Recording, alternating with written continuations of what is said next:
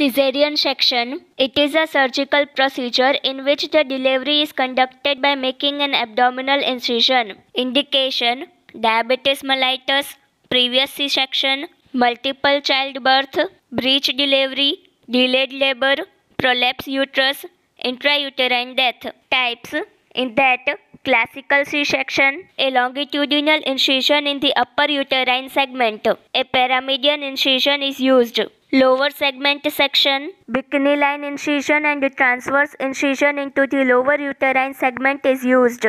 It has a good cosmetic result. Physiotherapy management, breathing exercise, huffing with pillow support, foot and leg exercise, bed mobility exercise, rolling side to side, pelvic floor exercise, abdominal exercise, pelvic tilting, standing erect, postural awareness, buttocks tightening, pain relieving modalities, ergonomic training.